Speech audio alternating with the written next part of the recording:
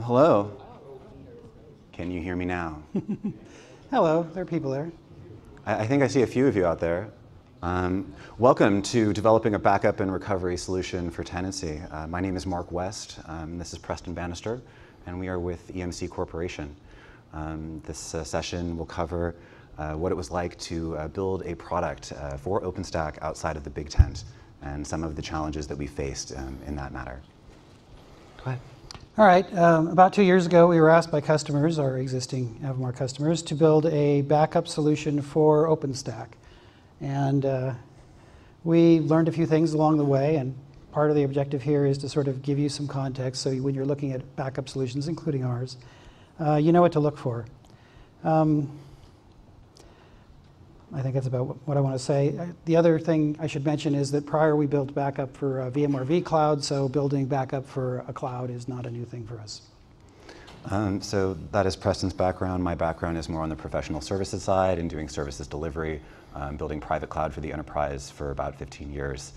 So my contributions come into building software pipeline and working with our OpenStack partners, Mirantis, Red Hat, and Ubuntu, where we test and certify all of our products in our labs. Ready? Go ahead. First, let's clarify what sort of backup we're talking about. If you look for backup in OpenStack using Google, you generally get back 3 different kinds of results. There's backup of your OpenStack infrastructure. That's not our focus. There's backup of the bulk data in the cloud. That also is not our focus. Then there's backup of instances for tenants within the cloud, and that's where we're focused on, what we're focused on today. We built a backup service for the cloud. We learned from the exercise. We hope we can give you some context from doing that. Once you have a backup service, you need to integrate with operations. That's more Mark's side, and he'll speak to that later. In the end, we hope you will have gained enough to ask the right set of questions when you're evaluating a backup service. Your turn. Thank you. For a moment, I'd just like to take a quick show of hands. How many people have data protection for their OpenStack clouds? Oh, that's scary. That's what we thought. You might be realizing or come to be realizing that having this enterprise backup or backing up your tenancy data is probably even more important than backing up your OpenStack infrastructure, controller nodes, et cetera. Oh, sorry. Thanks. Need that. We're offering a different backup on an instance volume basis, also potentially self-service. Whether you're an engineer or an ISV, our enterprise data protection solution allows you to have full continuity for your backup lifecycle. This provides an appliance-like backup functionality for OpenStack, allowing your tenants to be self-service within their tenancy or allowing you to apply policy at a global level. We'll cover more on that later. All right, let's visit the pets versus cattle analogy. You've probably heard this before.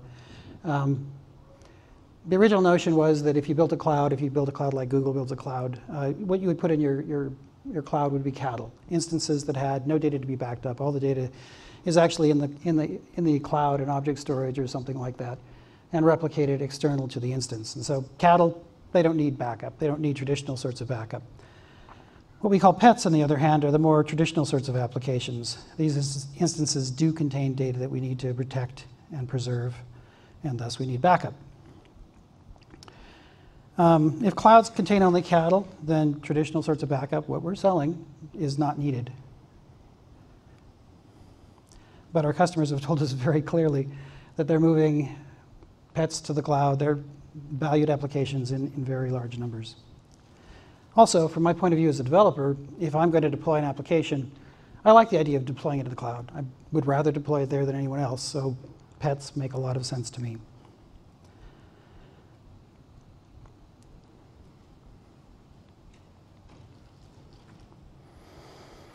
When you're building a backup product for enterprise use, there are 4 things that we need to mainly consider: consistency, efficiency, automation, and control. First, we want to collect everything possible to have a high-quality backup. This means capturing everything of use and in the most consistent state possible. Second, we want to collect backups as efficiently as possible. Backups involve huge amounts of data, and we want to minimize the amount of impact on your infrastructure. And last, you need control over usage. This means providing policies and schedules at both the site and tenant level. Speaking to design considerations, backup puts load on your hypervisor hosts, it puts load on your storage, it puts load on your networks. You need to think about all of those aspects because we're moving huge amounts of data. We need to give your site control over where usage and load occurs and when. We need scheduled and on-demand backups, not just on-demand backups, and one-step restores. And generally, we need to be a good neighbor within your infrastructure.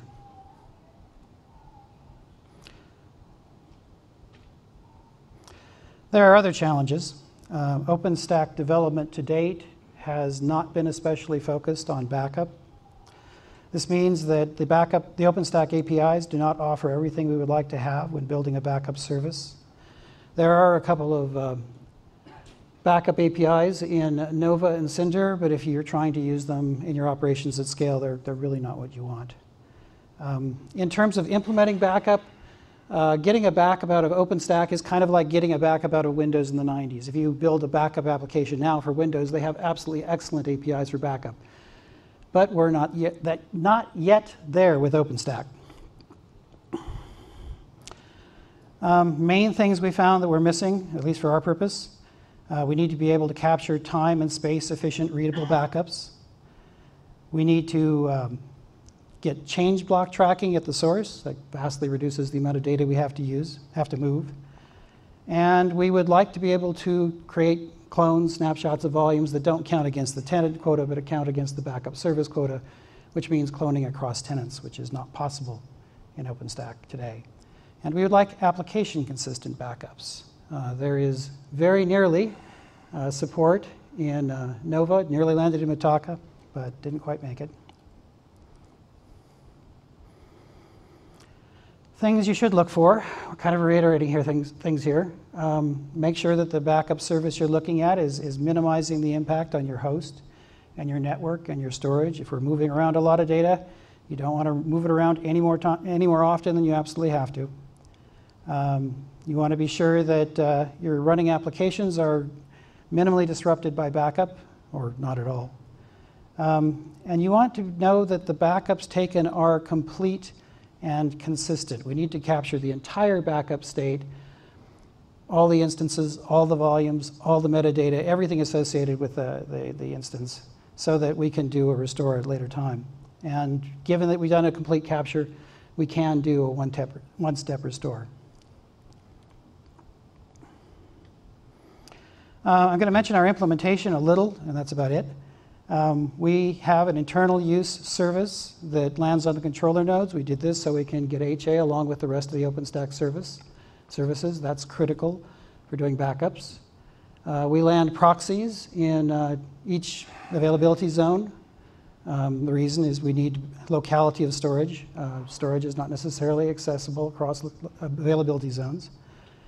We offer a REST API for management. This is what you would be programming to or using.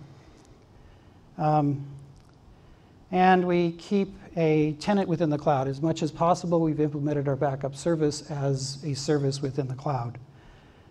And so our tenant owns the management and proxy instances and owns quotas, so you have control over usage there. And our back-end storage is with EMC Avamar, which means you've got a mature target with all the other features that it offers, which we're not going to enumerate here. Yours. Thank you, Preston. So our EMC data protection service is designed to work with Avamar and data domain at the back end. So if you have an existing Avamar data domain in your enterprise environment, this is an obvious solution for you. There's no additional licensing, there are no additional fees. It is an extension of the Avamar that you've known and loved for years. We work with any block storage. It does not matter whether you have EMC storage or not. However, there are some reasons why you might want to have EMC storage. As for policy-driven management API, One of the key things that was important in the development of our product was giving administrators this ability to implement a backup policy to all of their tenancy.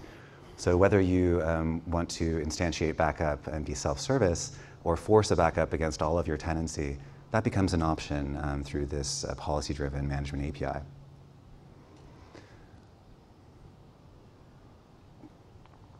One of the things I also wanted to discuss during our development of this product and continuing development of this product are the tools that we used in our development environments. One of the things that I mentioned earlier were our OpenStack partners, Mirantis, Red Hat, and Ubuntu.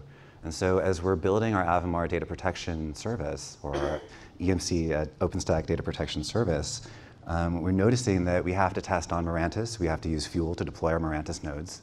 We have to deploy on Red Hat and use Platform Director and deploy on Red Hat in that fashion. And then we use Juju and Mass to deploy Ubuntu. And so in our labs, we run 3 different architectures of OpenStack, or 3 different flavors of clouds at all time. And this allows us to be more agile and allow us to do rolling upgrades much more quickly. The tools that came in handy in doing this were primarily things like Ansible, including Ansible Tower. The team had a really short learning curve with implementing that particular configuration management tool and orchestration framework versus competing products. We also leaned really heavy on the Foreman side, which is an open source, free open source software tool, if you've seen that within community, to handle our bare metal. And so when we weren't using provisioning tools from OpenStack partners, we were spinning up Ubuntu and CentOS or RHEL images using our Foreman product. And then, of course, VMware. We really relied heavily on our VMware environments to create pseudo labs or spin up all-in-one instances. So whether you're dev or QA, you have access to a fully functional environment that includes our API, our running product, our latest version of our RPMs, QCOW2s, et cetera. We currently target Kilo and Liberty with support for Mitaka coming shortly thereafter. One of the important things to remember and that differentiates our product from other products is that we are a purpose-built backup appliance. I've been at the booth this week. If you are on the floor, please come see us at the booth. And one of the questions I had was, well, the other solution, it provides, cloud for me. Well, that's fair enough, but what happens when your cloud goes down and your controller node infrastructure is no longer in place? How do you restore that data? Where does that data come from? So this creates a point of recovery that lives outside of your OpenStack cloud, something that differentiates our product within the marketplace.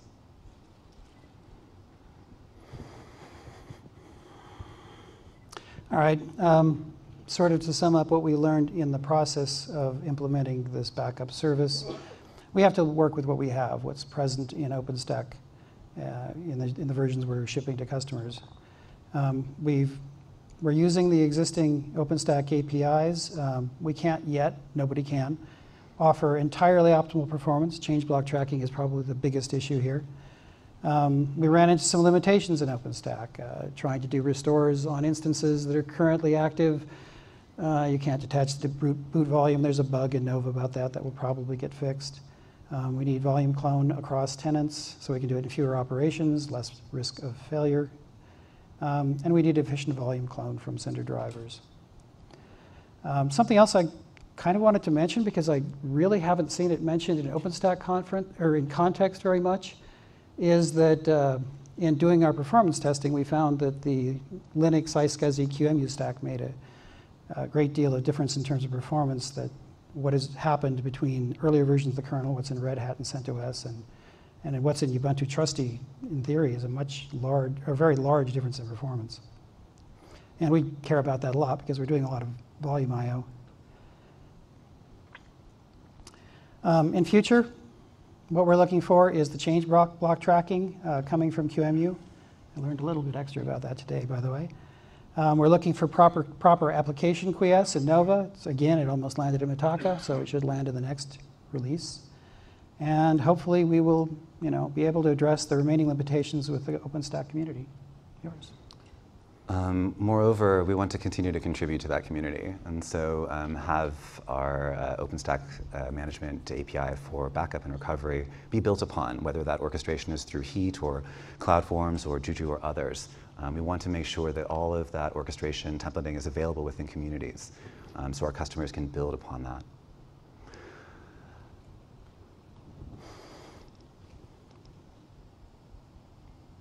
You're going to attempt to show the demo here? No, we are not going to show the demo today, unfortunately. Right.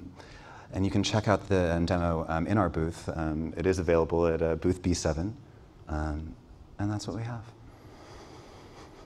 Any questions? Oh, we were supposed to mention there's a raffle for an Amazon Echo. We both forgot. The Amazon Echo is coming up at the end. If we have Q&A, there's a microphone right there. So if they want to ask us questions, we ask that you please come to the microphone. Yes. Well, I guess we were incredibly clear or something. Thank you for attending.